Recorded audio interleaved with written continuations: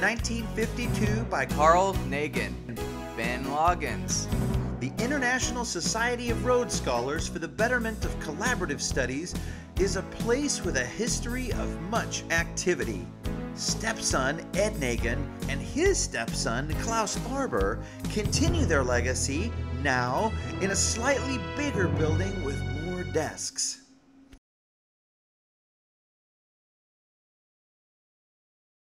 Welcome to the International Society of Rhodes Scholars.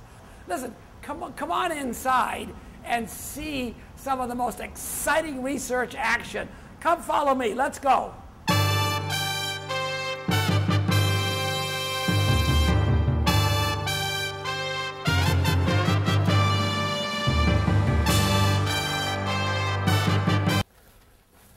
Hello, I'm Klaus Farber.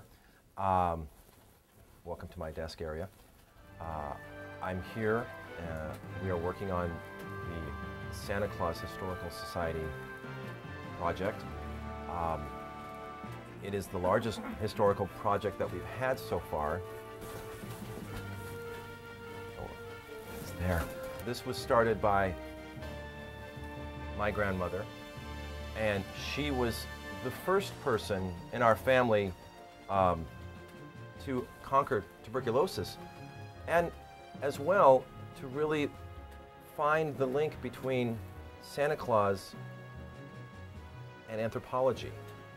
We go all the way back to the Paleolithic era, and we talk about things in that era, and we found things at that time which I think to most rational people in this time era will be of interest and will change people's perceptions.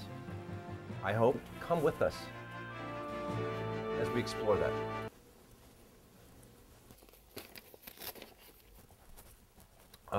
Why don't we, I would like to show you some things now. Oh, here they are.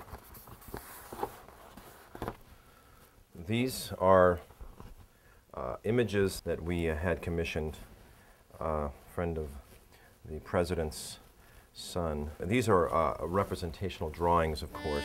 This is Homo classicus australopithecus, and he, again, the bag, the Santa Claus bag that we're all familiar with, full of toys and goodies and assorted items of frivolity.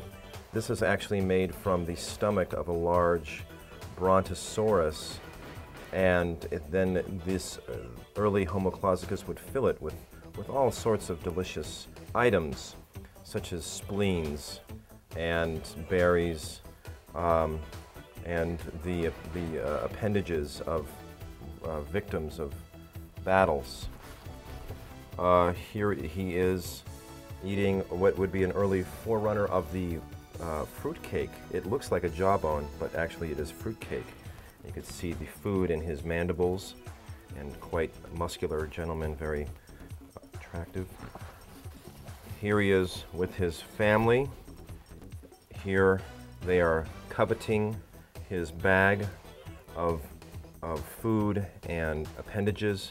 Happy children that would surround him, in many cases partially devouring him. We found the bones of many Homo clausicuses that had actually been devoured by their children. Here by the dead body of an animal.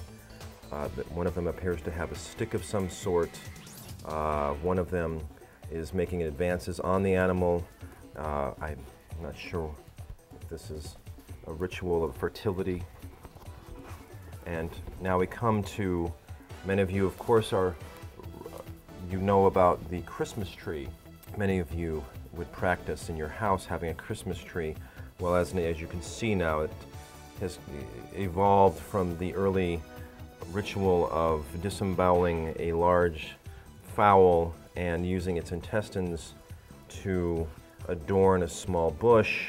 The female of the species, very excited to adorn it with entrails gathered, children obviously delighting in the gore and the entrails.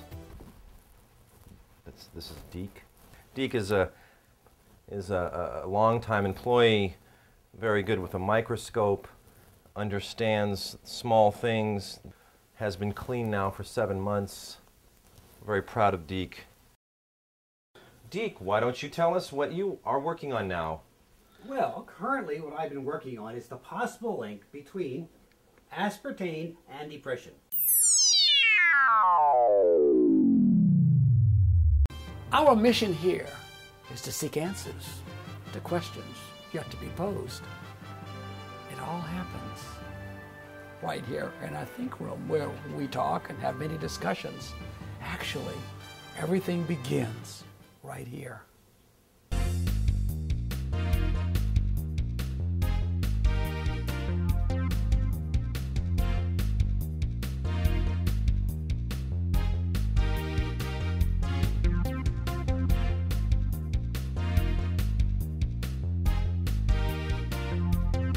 It is a beehive of activity. Thinking, questions, answers, discussions, more discussions, arguments, thoughts, ideas. Everything we do here at the Institute comes back to our mission statement.